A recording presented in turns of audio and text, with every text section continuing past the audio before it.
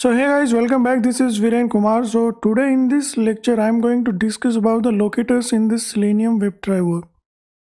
If you are working as an automation engineer or if you are planning to get a job for the automation testing, then the important idea about the locators in the Selenium WebDriver. So in this lecture, you will understand the importance of the locators. So as a automation engineers, first we get the application which we can call as the application under test. Suppose this is a facebook.com, which is the application which we are going to automate using the Selenium WebDriver, and this application we call as the application under test. On these applications you have different type of the actions, like you are going to click on this one, you can select this ones, you can download something from your applications, you can upload something from your applications. There are multiple web actions on these applications. So this is the kind of the one page. This is the front page which we call as the login page, and on these logins you enter the username, password, then you click on the login button, and if you are going to sign up with the applications, you enter all the details, then you click on the sign up buttons. So the click, select, upload, download, these are the web actions for this particular application. Now, as software engineer for the automation testing, you are writing the Selenium code, and this code is going to interact with these applications. You have written a well-defined the Selenium script using any programming language, and you can use the Java, Perl, Python, PHP, Ruby, any programming language which is supported by the Selenium WebDriver. You have written your script, and your script is going to interact with these applications. Now, how this application is going to run? By following your script commands. So here the major roles played by the locators. Locators are important to interact with the applications, and whatever script we are writing, it will tells to the applications to perform all these activities. Now these activities called as the web actions. In test automations, the locators play a major role, and the locators can run on the different browsers. Whatever locators you are writing, they should support by the browser. Sometimes it happens you have written even locators in the Chrome browsers, and when you run your applications in the Mozilla Firefox in Edge browser, the locators will fail and you will get the null, no such element exceptions. So how to deal such type of the situations using the different type of the browsers and with the same applications. So I'm going to help you to resolve all these issues. Okay, so now let's understand the importance of the locators in the web automations. First, we should know what are the role of the locators in the web automations. So the web automations, you can use any tools, Selenium, BDD, Cucumber, Cypress, Playwrights, any web automation tool you can use to automate your applications. And you can use any programming language, Java, Python, Perl, Ruby, any programming language. But the locators strategy will be the same. Here we are going to understand the importance of the locators. So Selenium locators can be considered as the building block of any type of the Selenium automation test script. Second, the locators in the Selenium WebDriver help you in performing the required interactions with the web element in the DOM. Okay. You will understand in the next lectures or in this course what is the DOM, what is the web elements, but whatever available on the web page, how you are going to interact with that. So Selenium WebDriver will interact with the locators to the applications. So locators are very important to interact with your applications. Third, there is the big test suite. Suppose there is a big test suite to execute. You have the 20 test cases which you are going to execute within the same test suite. And if you have written the inappropriate locators, if your locators, your xpath ID, these are not stable in the Selenium WebDriver, then it can lead to a breakdown of the entire test suite.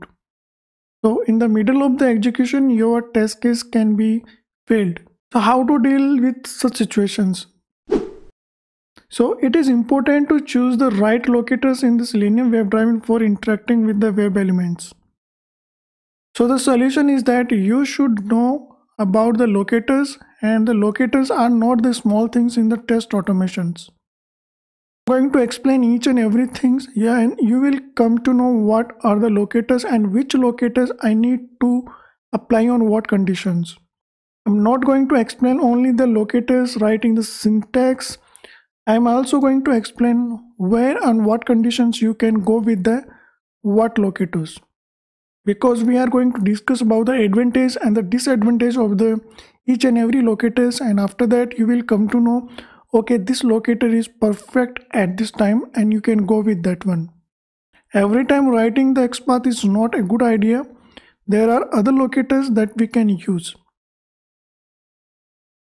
Now next, locators are important in the web automation because they are used to identify and locate the web element on a web page. If you cannot locate the right web element on the web page, you cannot perform the automation testing, and every time you will get the no such element exceptions, element not found exceptions, and your script will not execute properly.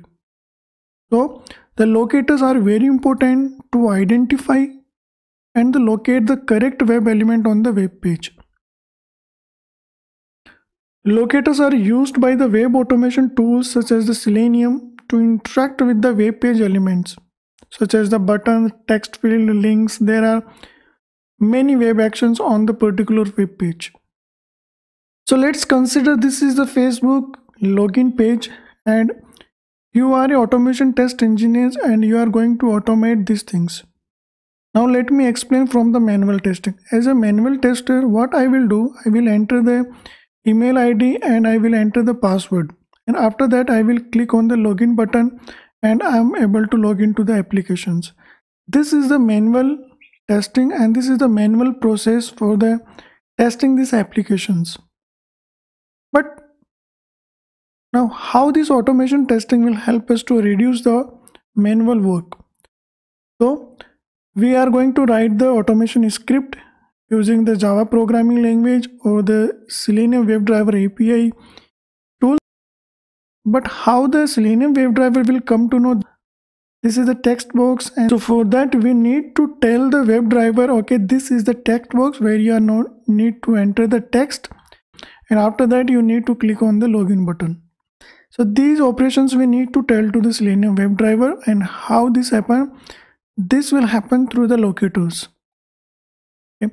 Now how to fetch the locators? Now I'm talking about the web elements. So let me give the brief idea about the web elements. So just go to this text box, right click, and then you can see inspect. Now you can see this is the web element. Okay, input, this is the web element. We are going to deal with that one, and we are going to write the locators. So there are different type of the locators that you will understand by this course, and this is the complete DOM. If I'm going to see, this is the one. So DOM always start from the HTML. So this is called the complete DOM. In this we have the head, and this is we have the body. So in the body we have the different type of the web elements. So Selenium is going to interact with that. So this is called the DOM. So DOM will help us to interact with the web element for these applications. Selenium cannot interact with the business logic of the applications. Whatever business logic is written by the developers using the programming languages, high-level programming languages, Selenium is not going to interact with that. Selenium only interact with the DOM. So we call as the DOM, and this is the doc type HTML, and every application have the DOM. So in the detail we will understand what is the DOM, what is the web elements.